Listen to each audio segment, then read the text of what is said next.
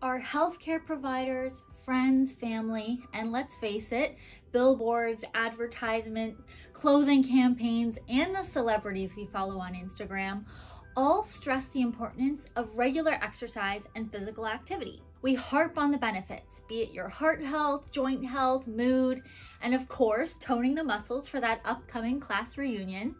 And these things are all true. I'm one of those healthcare providers that stresses the importance of moving your body. But here's a key part of the equation that a lot of these people don't or can't counsel us about, and that's how to take care of your body during recovery. It's great that we can get out there and push ourselves to the limits for a workout, but if it takes you a week or more to recover from that workout, what good is that doing? In this video, I'm gonna go through some nutritional, lifestyle, and supplementation tips so you can recover properly from your chosen exercise and be sure to optimize the potential for your next workout. Whether you're a beginner just getting into a routine or you're training for your second half marathon, you can always use a reminder of the basics of taking care of your body.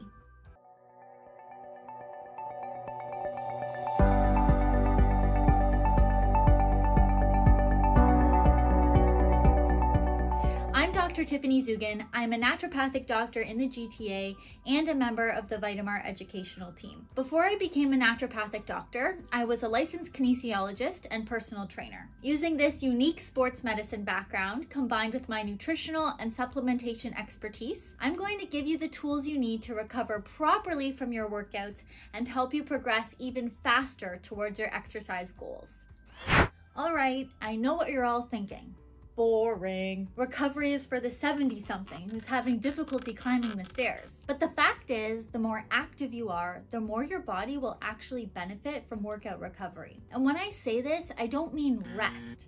I mean actively focusing on making your body most optimally benefit from the workout and the time between. Sometimes recovery can include an easier exercise bout between high intensity days. Your body will naturally, of course, recover from a bout of exercise. In fact, it takes about 48 hours to recover from a workout. There are ways for us to shorten that window though, and make sure the next workout is still impactful. This is the key when we're working towards any goal. So whether you're a weekend warrior, trained athlete, or an active person, you will benefit from the techniques I'm about to talk about. We're going to touch on the nutrition related to optimizing workouts and recovery. We're going to discuss some lifestyle factors.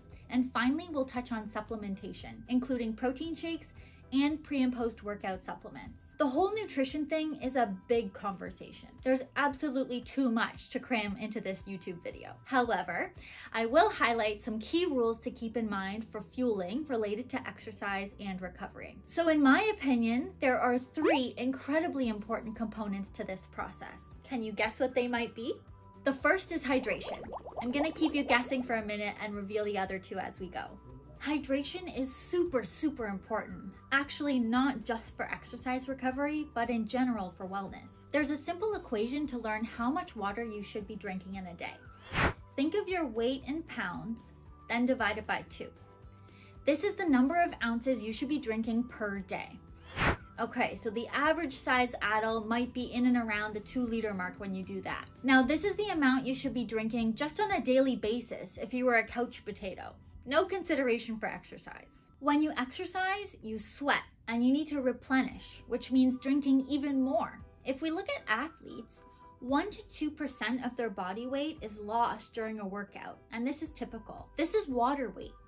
If they lose more or less than this, they aren't drinking enough. It's pretty simple. If you're not drinking enough, your body doesn't want to let go of more water. 1 kilogram of weight loss is equal to 1 liter of sweat. The interesting thing is, your body will actually continue to lose more water post-exercise. So over the next few hours, you need to take in 1.5 times the amount you've lost during that workout. Most of us are not those elite athletes tracking our fluid loss with workouts or losing a kilogram in sweat, but it paints the extreme picture of what happens on a smaller scale when we non-pro athletes exercise. I can't stress the importance of this enough. We must rehydrate after exercise to make sure our muscles are ready for the next workout. And I know what you're thinking. Does it have to be water? The fact is, the majority of us who are just active people and not elite athletes will be fine with just water. We don't generally need the carb drinks or electrolytes after the average 30-minute cardio workout. With that said, there's definitely a time and place for electrolytes and Gatorade. As I said, the nutrition conversation could go on all day. At the end of this video, I'm going to share with you guys my recipe for a homemade electrolyte drink that you can have after a workout. So stay tuned for that. Alright, I think I drove the point home about hydration. Remember, there are those other two key factors I mentioned? The next one is sleep. Sleep is our body's core recovery time. That's the true time where all the energy is spent recovering and refueling. Sleep is so critical for recovery. Now, this is a big topic, similar to nutrition, but the main point is give yourself enough time to have adequate sleep between your workouts. Sleeping and eating is the body's natural way. To piggyback on this point, there are other lifestyle things we'll talk about later in this video that independently help recovery, but also help with sleep. So it's a double whammy impact. More on this in a bit. Okay, the third key thing I believe is beyond critical is protein. Protein is the building block of your muscle. If you don't adequately fuel with protein, your recovery is greatly hindered. As I mentioned at the beginning of this video, recovery from a workout takes about 48 hours. However, with proper fueling after a workout, we can actually reduce that recovery window to 18 hours. It's a massive difference. Now, it's not just protein that does this, but what I see most often in practice is that patients generally don't eat enough protein in general. And then when we exercise, we need even more, and we need it timed properly. As a general rule, to know how much protein you should be eating, I want you to think of your weight in kilograms. It's that number in grams you should be eating every day. So let's say you're an active young female, 130-ish pounds, roughly 60 kilograms. That means you need about 60 grams of protein per day just to maintain your daily function. When we exercise, we demand even more resources. So for perspective, that 60 grams is about 2 good-sized chicken breasts. It's a lot, right? If you're a male, about 175 pounds, or 80 kilograms, it means you need almost 3 chicken breasts. Crazy, right? So in addition to this, after a workout, we can optimize our nutrient intake too. The optimal meal or shake post-workout has protein and carbs. We want about 0.3 grams per kilogram body weight of protein post-workout, and we want about a 4-to-1 ratio of carbs to protein. So let's say on average, we want about 25 grams of protein and 100 grams of carbs. Now let's say you wait until after 2 hours post-workout to have this meal. At this point, it will take your body 48 hours to replenish the stores using that meal. However, if we can get those carbs and protein in right away after the workout, within 30 minutes, for example, we capitalize on the body trying to pull in all these resources and reduces the time it takes to replenish those stores to about 20 hours. Pretty cool, right? The other thing I want to mention here about post-workout refueling is the carb thing. Technically here, the actual type of carb doesn't matter, but I am a naturopath, so I would advise you to choose a fruit or veggie as your carb. We could also go on all day about the types of protein you should be choosing. In short, whey protein is the fastest into the bloodstream and the best for muscle protein building. After this, soy would be the next best, then casein, another milk protein. That said,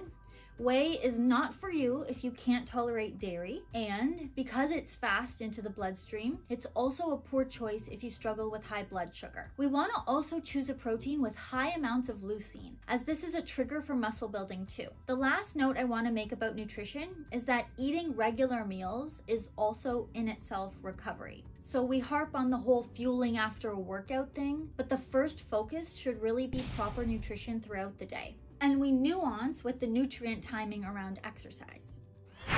Okay, the next thing I want to talk about is hydrotherapy, which means treatment with water. Contrast hydrotherapy, or alternating hot and cold water application, is an awesome way to improve recovery. We've all seen the videos of the athletes dunking into the ice baths, right? It lowers the temperature of the muscle to decrease the inflammatory response and decreases muscle damage. Also helps with cooling the core temperature. And this is what I was alluding to earlier. We cool the core temperature and sleep improves. So not only is the hydrotherapy a good way to help the muscle recovery in itself, but also helps with recovery indirectly by promoting better rest. How can we do this at home? Don't go out and buy an ice bath. We can easily do this in the shower, and it's much less harsh. Alternate the warmest water you can tolerate and the coolest you can tolerate. You can cycle through 3 to 5 times, and you always need to end on cold. I know, not ideal in the winter. When you're doing this, you want to aim for a 3-to-1 ratio of hot to cold. So if you can only tolerate 10 seconds of cold, you do 30 seconds of hot. 30 seconds of cold would mean 90 seconds of hot. You get the idea. This does take some getting used to, but most of my patients who do this post-exercise have grown to love it. Okay, now let's talk supplements. First, I want to highlight a couple of brands that have clean lines for athletes. If you're competing and you're being tested for substances, you need to be careful what you take because there can be traces of things in certain supplements. Thorne and Douglas Labs both have clean lines for athletes. Now for the fun stuff. For recovery, I almost always recommend magnesium. It's great for preventing muscle cramps and reducing delayed onset muscle soreness. It's also a common deficiency. I love the CanPrev Magnesium Bisglycinate 200 Gentle. It's well dosed, well priced, and easy on the gut. It also comes as capsules or powders, and some of the powders taste really great. Creatine could be another supplement worth including. The research indicates it's mostly beneficial for body composition and strength. For those that don't know, body composition is your distribution of lean mass and fat mass. So when we try to improve body composition, it usually means adding muscle and losing fat. Creatine you could consider doing 5 grams per day, which is about 1 scoop. The other thing we could consider is ashwagandha. Some research indicates it can improve strength and reduce muscle damage, as well as increase muscle size. For some of you, this will be desirable, for some, not so much. However, this would be mostly in untrained people. So if you're relatively in shape, and it's unlikely you're gonna get a huge boost in performance from ashwagandha. It is, however, also a wonderful herb for stress buffering. And keep in mind here that stress can be mental and physical. When we're working out and pushing our body experiences stress too. So ashwagandha could be a nice addition. I typically recommend the AOR Ganda 600. The last thing I want to discuss is pre-workout. They are all the rage in certain exercise communities. These often have a combination of things, but almost always include caffeine. Now, caffeine actually does increase the ability to expend energy, so you might get a couple extra reps at the gym. The research also shows that it decreases feelings of fatigue and increases alertness. It does seem to have a positive influence on muscle endurance and mood. However, a lot of the safety data on this stuff only goes about 8 weeks, and there are some negative effects of caffeine too. For example, if you struggle with anxiety, stay away from these pre-workouts. All right, everyone, thanks for sticking with me. Just to recap what we talked about, remember to hydrate, sleep well, and eat nutritious meals. We can dose protein and carbs immediately after exercise to shorten our recovery time, and try contrast showers too. Lastly, we touched on some supplements to consider, like magnesium, creatine, and ashwagandha. I'm so excited for all of you to get out there and apply these recovery enhancers to get you to your goals even faster. Tell us in the comments what you're working towards. Is it a half marathon, a specific weight deadlifted, a time goal for your 20-kilometer bike ride? We're so happy to help get you there. Again, I'm Dr. Tiffany Dzugan. I'm a naturopathic doctor and a member of the Vitamart educational team. Thanks for watching and stay active, and stay tuned for my electrolyte recipe.